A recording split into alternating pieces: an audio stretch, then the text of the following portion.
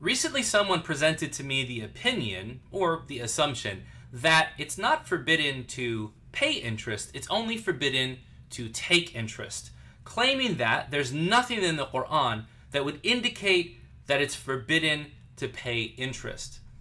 I wanted to take a moment and address this issue because I think it's something that all of you should be concerned about.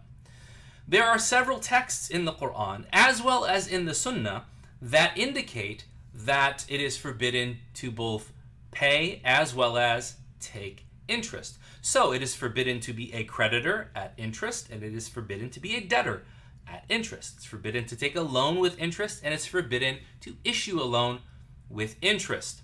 Why is that? Because essentially when you loan out money, you are being rewarded for something that you have no liability for, and that is the underlying economic activity. So you're actually making money off of economic activity that you have not participated in any way, shape, or form. That said, the Quran actually addresses this in two chief places. First, Allah subhanahu wa ta'ala says, Ya ayyuhalladhina amanu, ittaqullaha wa dharu ma baqiya min ar-riba. O you who believe, be mindful of Allah and leave off whatever is left of riba. Now, this was addressed to both the creditors and the debtors that happened to live in the Meccan area and the surrounding areas that were involved in loaning each other money, to the extent that when some of the creditors came to the tribe of Banu al-Mughira and asked, hey, we need you to pay up, we need you to pay the interest that you owe us, they said, Wallahi ma nu'ti riba fil Islam wa qad wada'ahu Allahu 'an al-mu'minin. We swear by Allah, we won't pay any riba as long as Allah has forgiven it from the believers, as long as Allah has absolved the believers from that. So first and foremost, this verse includes both creditors and debtors. Secondly, the claim that the Quran only speaks or does not speak about giving interest is methodologically problematic, in that Islam is not only based on the texts of the Quran. Why am I mentioning this? Very important point. In another verse, Allah subhanahu wa ta'ala says, وَمَا آتَيْتُم مِّن رِّبًا لِيَرْبُوَ فِي أَمْوَالِ النَّاسِ فَلَا يَرْبُ عِندَ اللَّهِ. Whatever you give of riba to increase amongst other people's wealth, then it does not increase with Allah. Now, there are two positions amongst classical scholars about this verse. The majority of scholars saying that this was actually speaking about gifts and awards that people were giving to gain favor from one another. And so it actually doesn't have to do with debt that's being charged on gains that are being taken from defaulted or issued debt.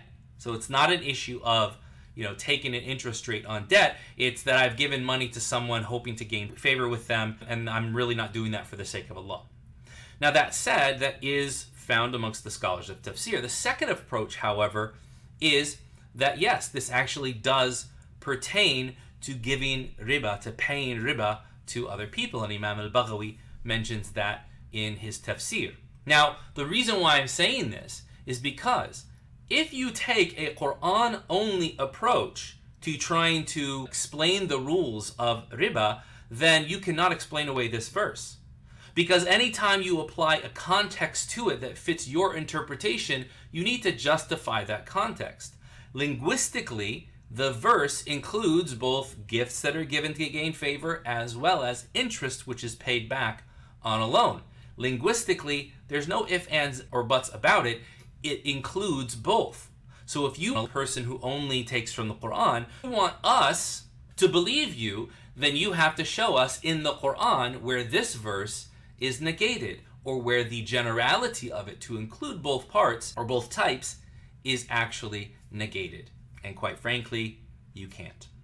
Additionally, from the Sunnah, there is the Hadith of the Prophet ﷺ, which is found in Sahih Muslim, that he said, لَعْنَ اللَّهُ آكِلَ الرِّبَى وَمُوكِلَهُ وَكَاتِبَهُ وَشَاهِدَيْهِ. Allah has cursed the one who devours riba, the one who feeds it to others, the one who transcribes it, as well as the two who witness it. Now, there are some who come and say mukilahu actually doesn't mean the person who feeds it. It means the person who's an agent. And quite frankly, this is quite far-fetched.